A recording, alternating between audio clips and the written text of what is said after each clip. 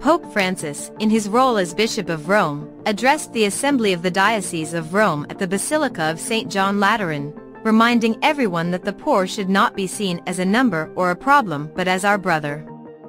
His message was presented at the closing event of the initiative Bridging the Gap Beyond Inequalities, which brought together people from various social sectors, including a journalist, a lawyer, and a young student, all actively supporting those in need.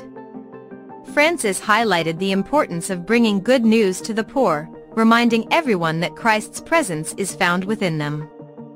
They make him visible to our eyes, expressed the Pope, adding that Jesus does not offer instant solutions to poverty but calls on us to recognize and love the poor as individuals beloved by God. He criticized the hypocrisy of those who speak of helping the poor but fail to take action. The issue of poverty is an ecclesial urgency, he emphasized, underlining that the Church must reflect God's tenderness and not fear getting involved in the needs of the most vulnerable.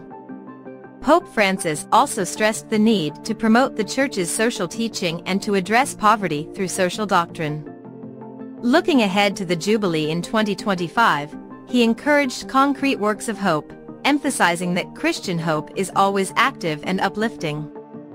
The event also featured the participation of the new Vicar of Rome, Monsignor Baldassare Reina, who highlighted the 4 severe forms of poverty that affect many in Rome: educational, healthcare, housing, and employment poverty.